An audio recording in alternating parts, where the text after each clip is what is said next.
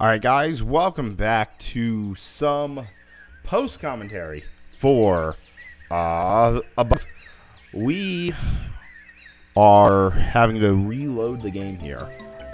We failed in the last video to even complete this level, which I don't even remember what the level was called. I want to say it's like the canyon maze or something like that. That sounds familiar to me. I don't particularly remember. It's been about 2 weeks since I've recorded this, and I needed to do post commentary for this level because I could not do it for live commentary. You guys saw 3 videos of it in live commentary, and I was just failing and failing and failing and failing and failing and failing and failing. And so this is a 26-minute video because that's how long it took me to beat the level. Split into 2 videos. So this one's like 14.5 minutes, and then the other one's going to be like 12. But we do get the level completed. It takes a minute just to get into the damn level. Yeah, okay, Riverbed Run. Find your way out of the Riverbed maze. And it is a maze, and it's ridiculous what they end up wanting you to do.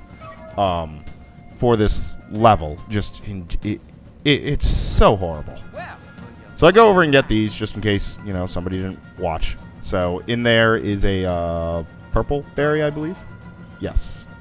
And then we'll also get the one that's right here. I don't know if like they show up because we've seen it, or if like it's even required that you have to look through the magnifying glass. But it might be. I'm not entirely sure. I haven't really done much research into this game because I am essentially playing it blind. Like, I have the level names written out, but like I don't know any real strategy for anything. I'm only looking up stuff that I can't seem to figure out. And we get like a super berry almost immediately, which is fantastic. And that was a constant life producer, in which we screwed it up. We should probably have kept that as a constant life producer, because we do get hit quite a bit. I think we get down to like our last life as well. I do end up doing some live grinding, not much, in a different video, not in a different video. I did that off camera, mainly because the game's actually a pretty hard platformer. One of the instances, at least with this level in particular, is there's a portion, and I'll point it out once we end up getting back to it, where you got to put a seed over a pit, and if you're too close to the pit, when you drop the seed, you'll fall in, but the seed will end up being the seed will still be on the other side of the pit, so it's very finicky that way. That's where the F is. We do end up 100%ing it because I did not want to have to come back to this level. I think we learned in the last video that the Harvester can kill enemies, which will then give you the golden berry off of them. So I don't know if we are going to get, like, if there's an alternate ending to the game or not. I haven't really recorded much past this. I've only recorded the next boss. I still have 60% of the game to go through, and we're already on video 15, so it's going to be like a month-and-a-half long LP, which is pretty decent for us. I'm not sure why I paused here. I might cut it out, and in fact I think I will. And you know what, it probably won't make a difference if I cut it out or not, but oh, what is it? It'll be good that this will be a shorter LP. We've been doing a lot of games lately on the channel that have been longer LPs. Horizon Zero Dawn, my estimate is a little over 215 videos. We have Baldur's Gate right now, which I've recorded up to video 69. I might be doing some recording later today of that. And that I have a feeling is going to be like 100 videos or something. But no, we've been doing a lot of longer LPs. Oblivion, Horizon Zero Dawn. We had Morrowind way back when. Crash Bandicoot: The Insane Trilogy. we ended up having, which that was 115 videos. So it will be nice to have something that's like 40 or something videos. This I can use. Yeah! Oh yeah! Ooh, that's gonna leave it. That helps. Okay, so yeah, we've had a lot of long LPs very recently, at least in the last year, which is why we haven't had that much of different content come up. So, you know, having something that's, you know, a PS1 platformer, which is designed to be short, will be pretty good, because then we'll be able to get through it pretty quickly, hopefully without any more issues like this level. And then we'll be able to, you know, move on to even bigger and better stuff. Like, we have a lot of series that we still need to do. And I also have a couple ideas with Gretchen for LPs that you may or may not be seeing pop up occasionally. I'm just not sure as to when we're going to start those yet. But yeah, I mean, so we're building plants and getting them up to be bigger and taller and whatnot in order to get our abilities in order to do things. So this stupid pit idea here, I hate this, and we need like the seed to get over here. And so, you know, you get close to it. This is the area that I was talking about earlier. You get close to it, and then I automatically ran off because I'm stupid. So it's this that you have to do 2 seeds across, I believe, and it's really dumb. Like, they shouldn't have made it for it to be a pit that you could actually like fall into, because like that's just asking for just death. So yeah, like it's a lot of you gotta move seeds over to these platforms, because it's the only way that you're gonna be able to get up to the various things in order to get either the letter for the flick token to get an extra life, or whether it's to get an extra, oh, what am I thinking? Extra little metal thing for upgrading like your attack, or upgrading one of your plants. And you need to be able to do to get up there, in which the mushroom clearly right here is not going to let us get up there. But we need to, you know, we gotta build like many plants, move many seeds around. Like, this level was a pain in the butt. And there's the golden seed up there that would allow us to just start killing enemies, but we need to get a seed up there, and we currently don't have a way to do that. And the way that I do it is stupid.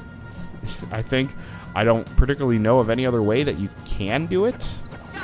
That spider with its cheap attack. Then we get hit again. I'm not really sure of any other way that you could end up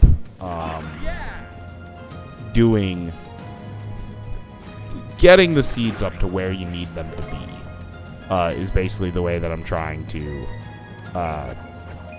say this. It's very convoluted with what they end up making you do. So yeah, we just leave that seed that we passed alone. We're gonna use that. I think it's in the next video, possibly, maybe in a video afterwards.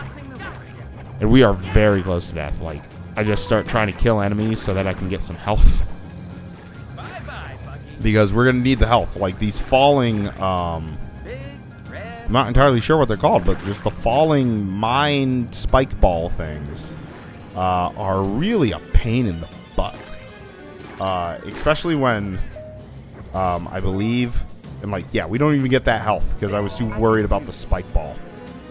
Like, when we're climbing up this one right here with the things right there, it's really hard to like, oh, let's climb this safely, because the spike balls are just like, we're gonna hit you. Why not? Like, I think I've had a few cheap hits off of that.